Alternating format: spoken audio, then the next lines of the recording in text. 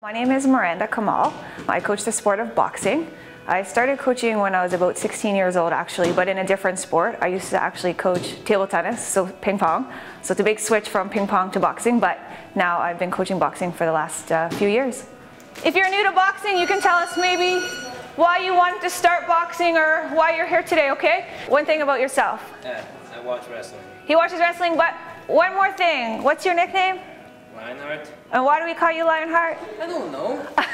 Because he has a big heart. We're going to get warmed up. Ibrahim's going to lead the warm-up. I'll be at the end.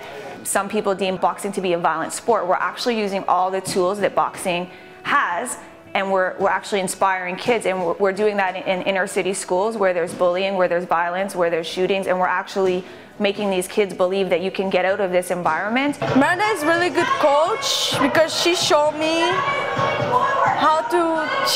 my real self, like how to protect myself. She's the best coach for me.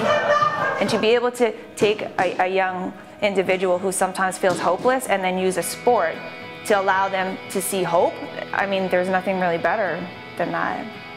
And to be a part of that and actually feel like you're helping inspire people by just being yourself. I must say I'm gifted in that I do what I love every day, and I don't have to try that hard. It comes quite naturally, and I really like to see the kids grow. Miranda is a Trailblazer coach because of the unique services she provides within this community.